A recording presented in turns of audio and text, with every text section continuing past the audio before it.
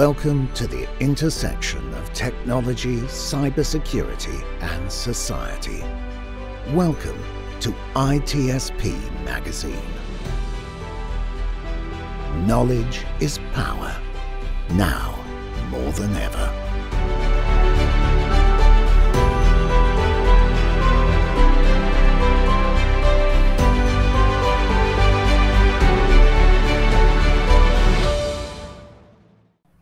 Marco. Sean. I have nothing. I don't believe you. You always have something. It's like you know, I'm afraid to make a joke at the expense of a company's name. No, we don't don't have to offend make anybody. I'm like, I have a joke. No, I'm not going to do it. We don't have to be funny all the time. I mean, you're naturally funny, so you know I just follow. I'm told but the that. tension, Sean, it's this. You know, I love to play ping pong, tennis table, and it's kind of like I wait for you to serve. You have no idea where it's coming. If it's going to be a spin but now you tell me nothing. That alone already put me in the corner. So I don't know what to do anymore. That's right. But no, it doesn't matter. What it really matters is that we are on the chats on the road to Black Hat 2023 Las Vegas. And with that, it comes everything else that happened around that.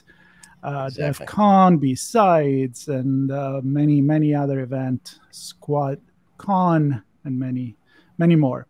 Yep. And we tease some event that happened there, some talk, so that people that actually are going to be in Vegas, they can go and take part and listen to people making this fantastic presentation. So just in case you forgot about it, I reminded you.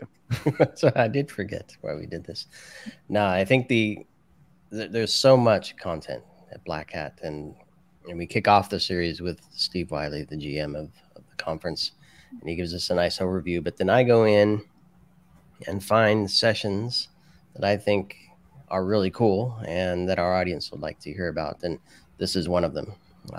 Real world case of security technologies being employed and doing so to help the business and not screw with the user experience too much.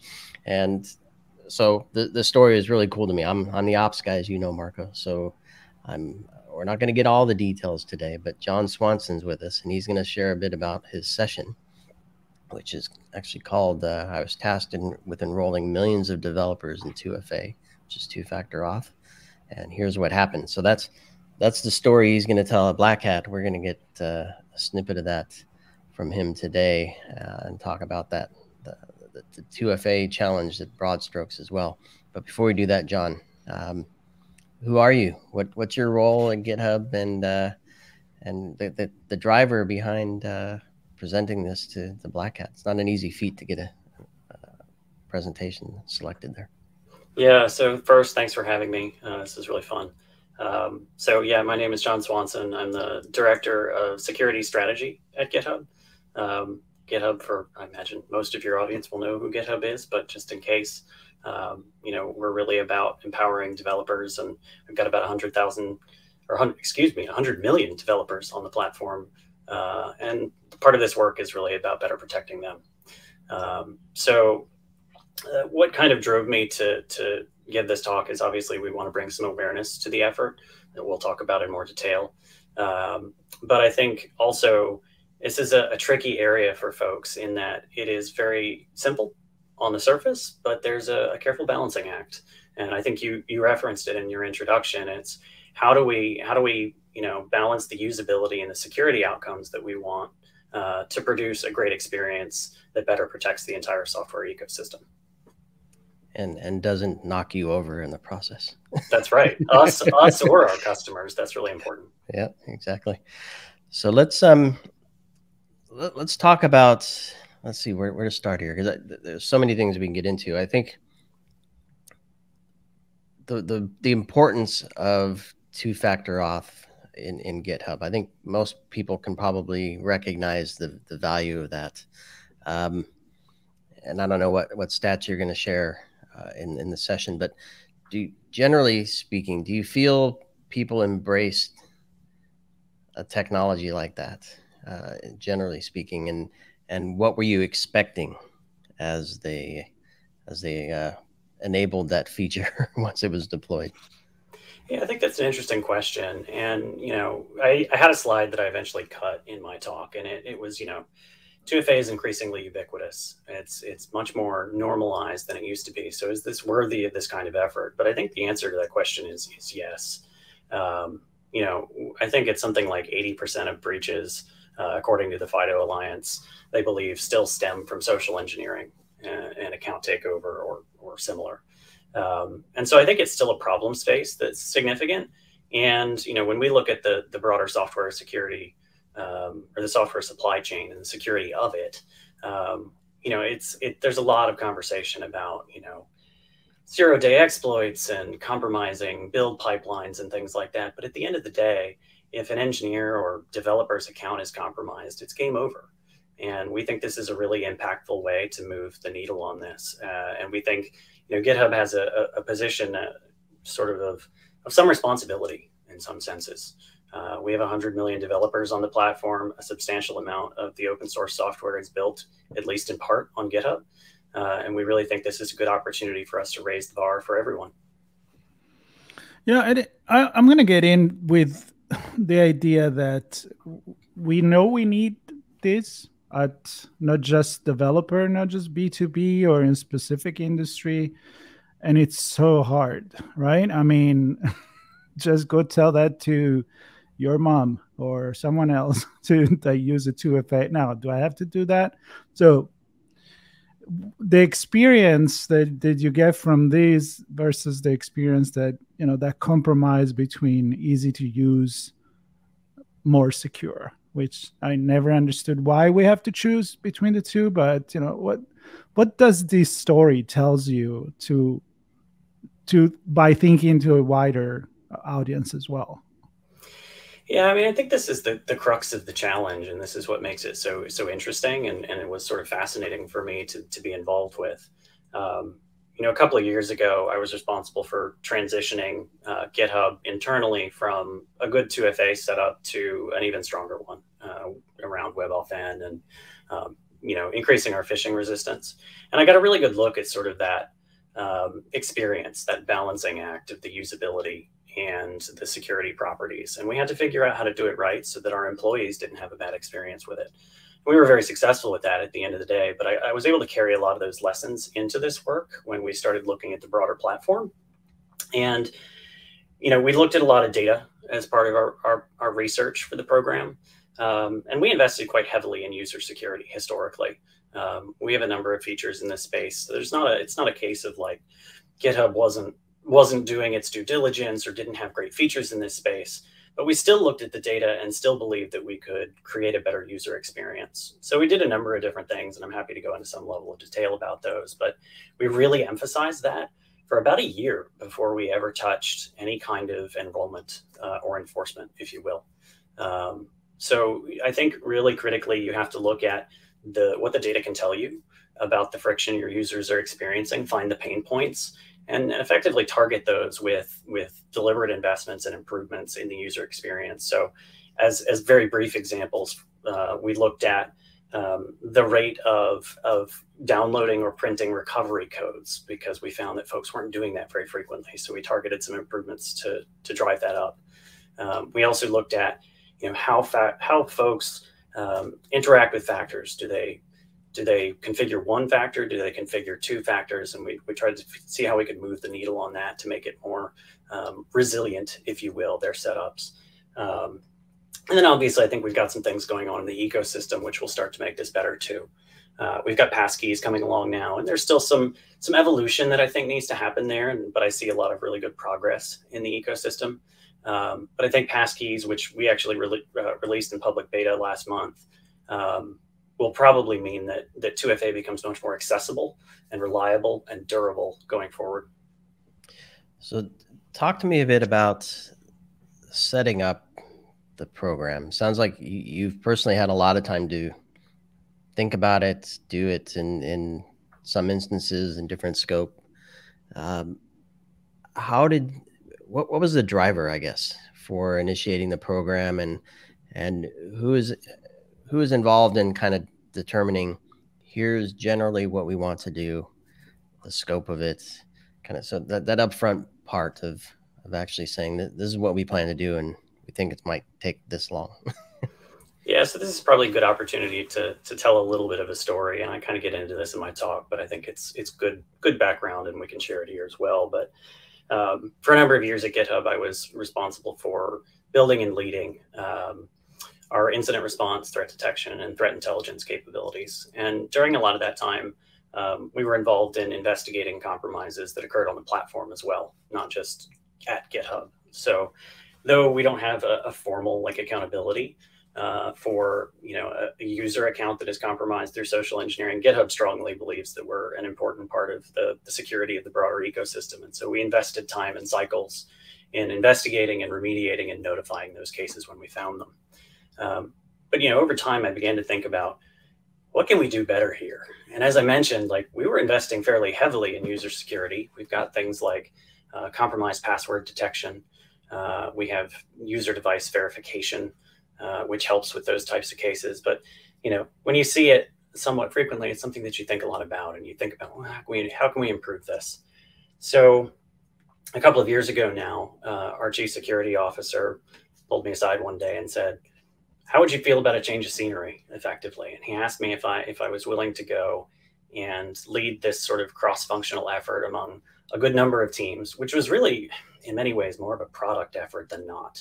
And that's not really my background. I'm an incident responder by trade. But he was looking for somebody who had that broader context to go and be involved. And so that's where things started.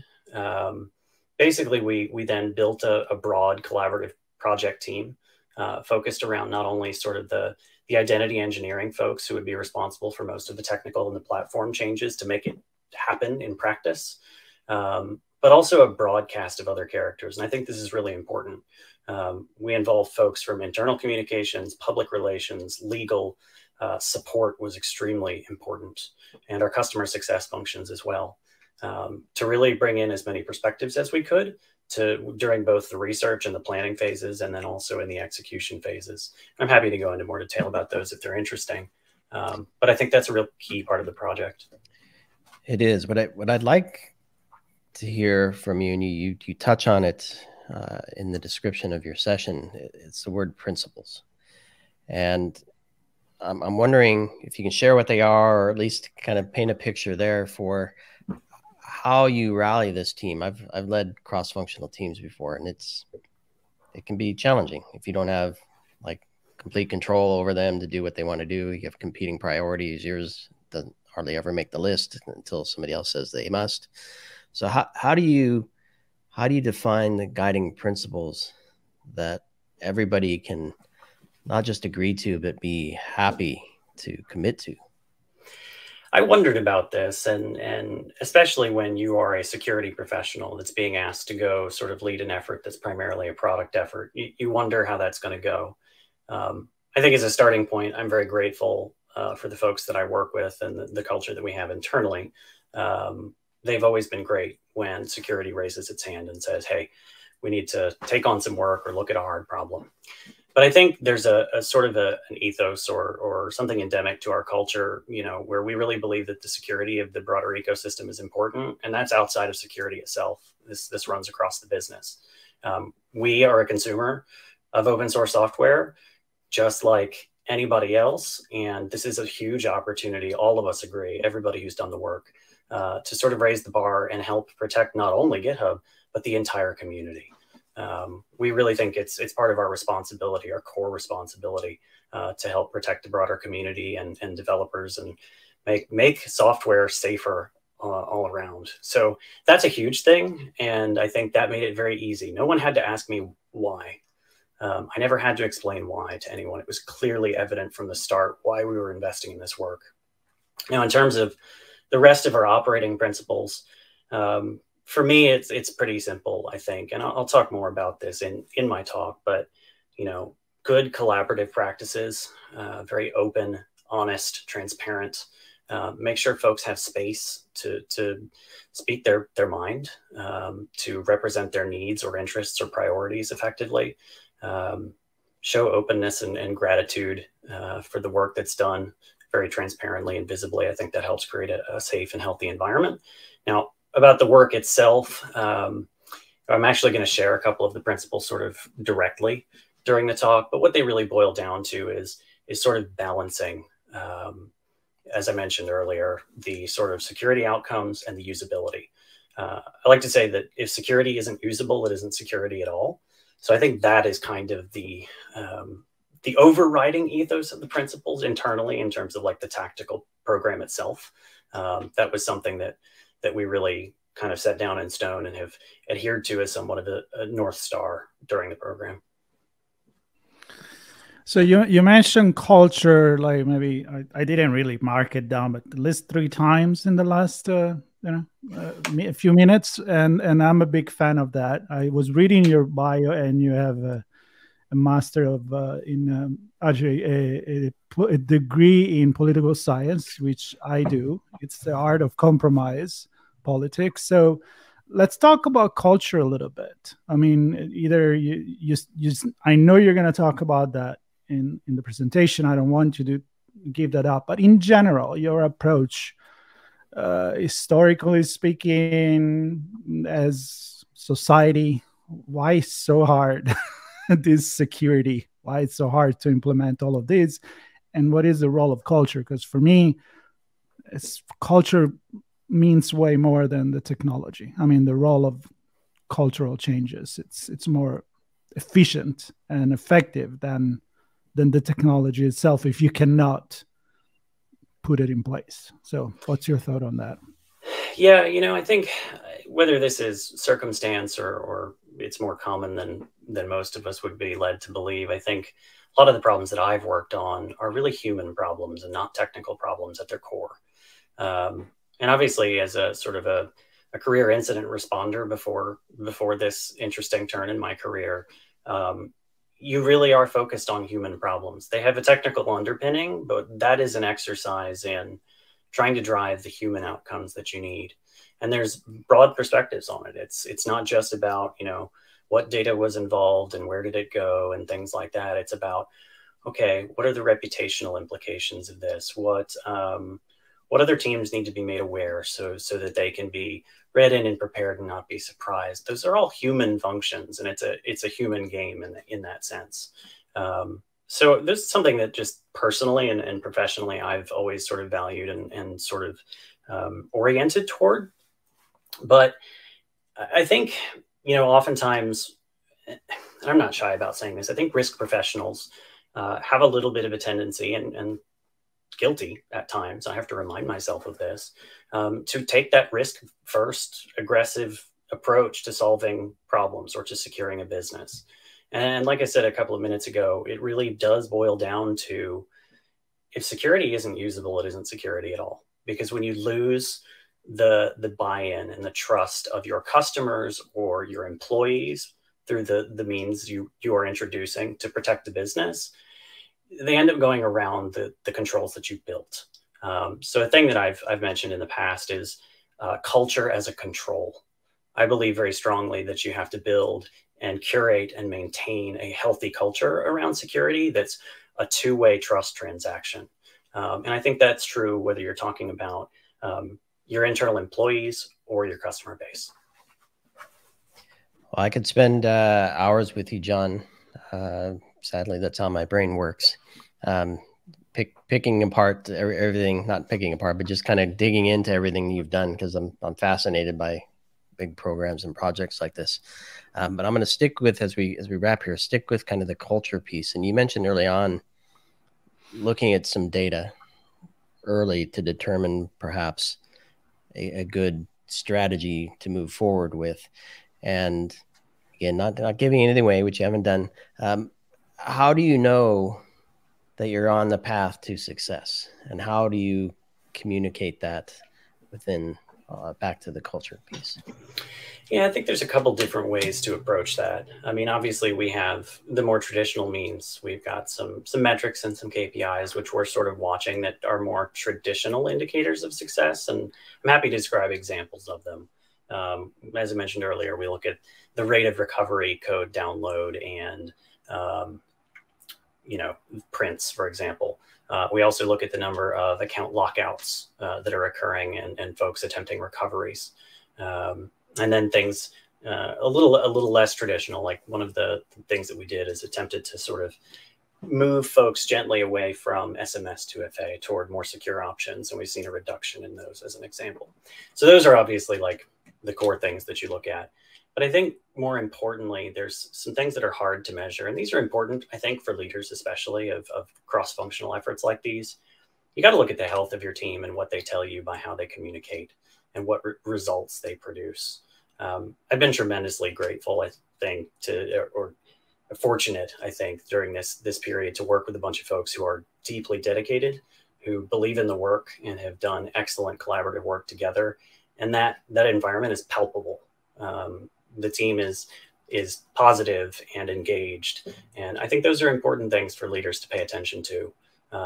If they're not seeing that kind of positivity, that kind of engagement, that kind of excitement to do this kind of work, even if it's outside the day-to-day for some of these folks, it may be a sign that you need to look at how you're setting up your project and what kind of environment you're sort of curating for the team. I love it. Super cool.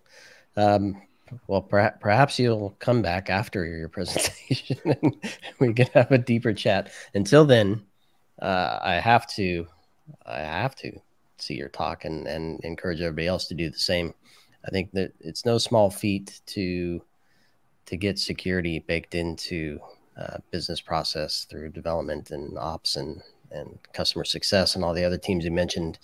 And so to hear this story at Black Hat, I think is super important. And it's Thursday, August 10th, 3:20 in the afternoon, 40 minutes of goodness from John Swanson, all about 2FA to, 100 million developers. It's 100 million developers on the platform. That's right. Love it. Well, John, thanks for giving us some insight and sharing a bit about the culture and the process. And again, I look forward to the session, and everybody listening, we'll include a link to that session so you can access that and John's profile on Twitter and whatnot, so you can connect with them there.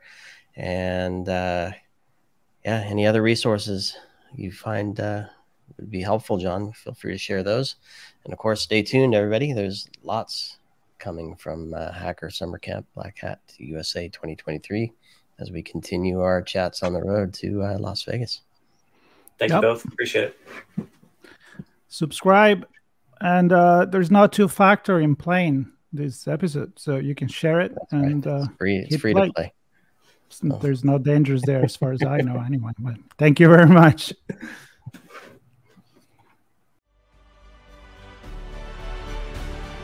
We hope you enjoyed this conversation. If you learned something new and this story made you think, then share ITSP Magazine with your friends, family, and colleagues.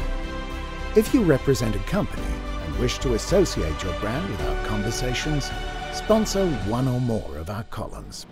We hope you will come back for more stories and follow us on our journey. You can always find us at the intersection of technology, cybersecurity, and society.